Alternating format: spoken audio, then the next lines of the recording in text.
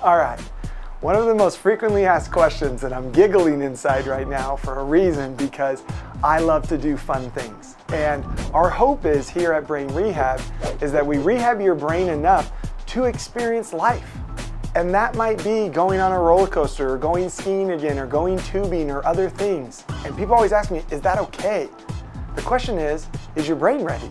If your brain is ready, you should be able to go on roller coasters and go skiing and go snowboarding or sledding or tubing or whatever and be 100% okay.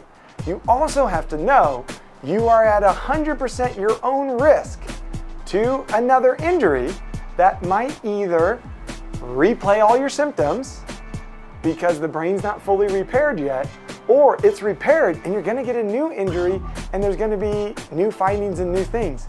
But now you know how and where to go to rehab that brain. So never be discouraged. Keep living your life. I have personally had 5 concussions as a doctor. I still snowboard and wakeboard and surf and skateboard and ride roller coasters, and I can do them better now than I ever could before. Don't give up on life because you're afraid of a head trauma.